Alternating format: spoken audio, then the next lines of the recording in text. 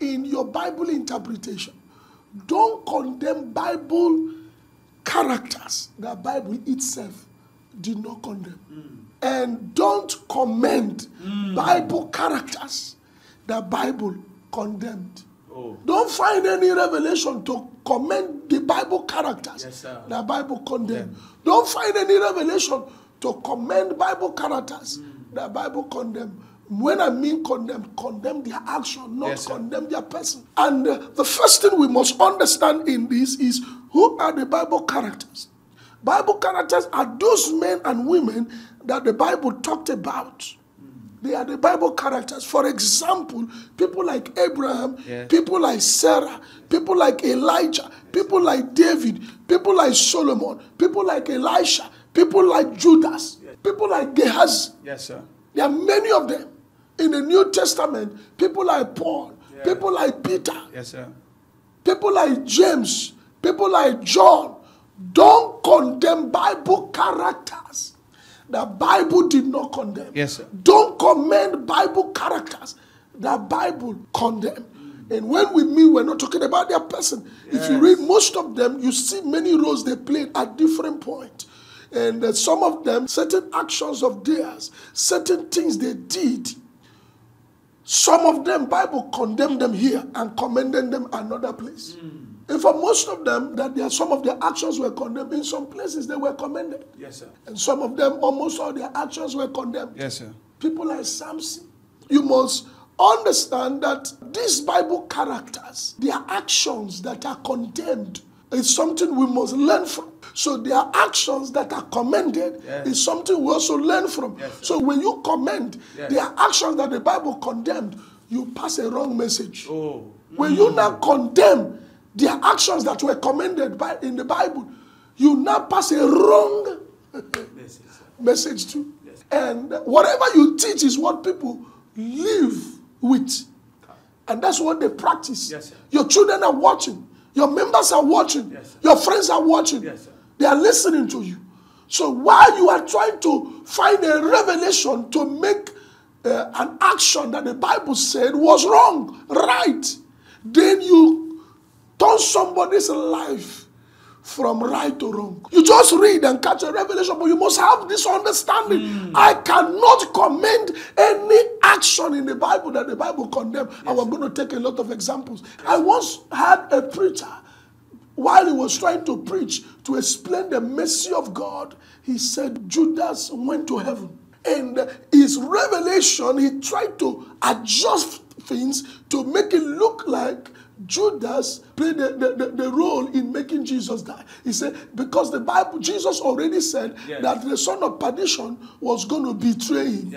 And Jesus said he was going to die before he died. So he said Judas helped him to go to the cross. And he was preaching. He said the church should thank Judas. That if not Judas, that Jesus wouldn't have gone to the cross. So he was doing it to commend the betrayer. And he now quoted scripture by saying that all things work together for good to them that love God. You see, he was already out of order. He said, all things work together for good to them that love God. So as a result of it, he linked it by commending Judas for helping Jesus to get to the cross. As though without Judas, Jesus wouldn't have found his way to the cross. It's after Jesus prophesied that he was going to betray him. In fact, he was able to prove. He said Judas killed himself before Jesus died on the cross. He said Judas, when he saw what was going on, he went and hung himself.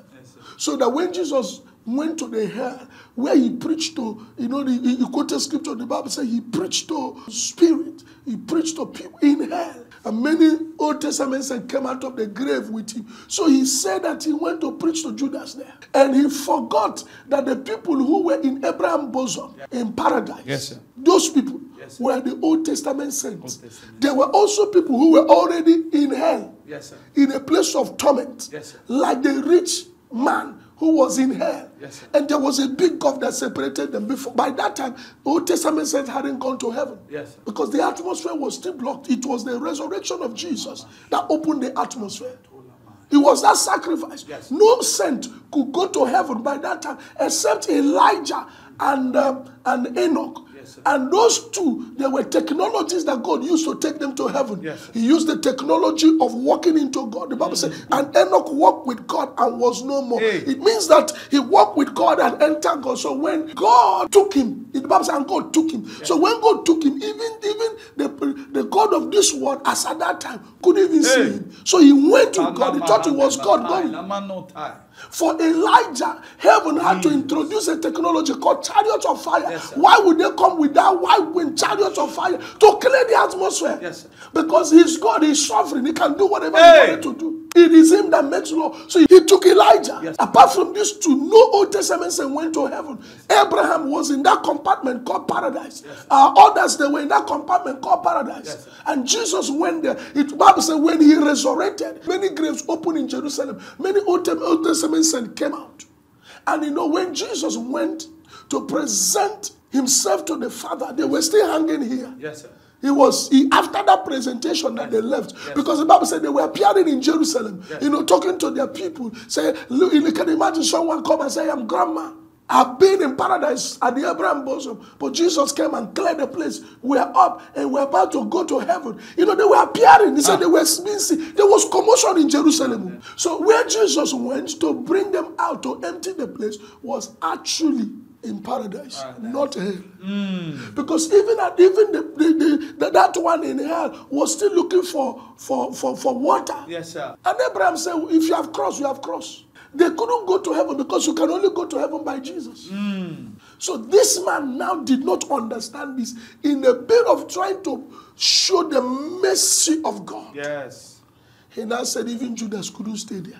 So what you're preaching is that, yes, we know that the Bible says it's not his will for any man to perish. But if you reject Jesus, you will go to hell. Yes, so what they're saying is that even if you reject Jesus, by that teaching, even if you see what they're teaching, even if you reject Jesus and you go there, the mercy of God will still locate you and take you up there. So while you are trying to commend Bible character that Bible condemned, you will teach another thing that is not in line with the scripture. So you just stay. This is a strong principle. You just understand that once Bible said this action is bad, say it's bad.